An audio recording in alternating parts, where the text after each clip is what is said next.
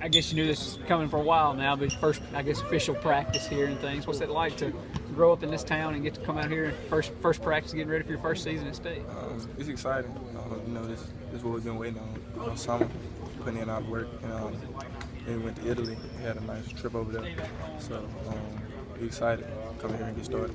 How much easier is it just to get right back into practice since you guys were able to practice in August? It's about the same. It was good that we got those practices this summer so we can get ready. So now we already knew what to expect.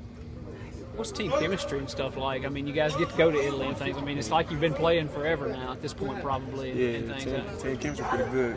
We didn't really know each other before we got here, and now I feel like we know each other forever because we practiced a lot this summer. We spent a lot of time together. The Italy trip really brought us a lot closer. Just, I guess, how hard is it for you to wait on this season opener to get here? I mean, you've gone to Italy, now you started practice and things, How big of a deal is it for you? I mean, are you already counting the days down to the season opener? Already counting days, ready, really excited. So we got about a month left to put in some work and get ready for it.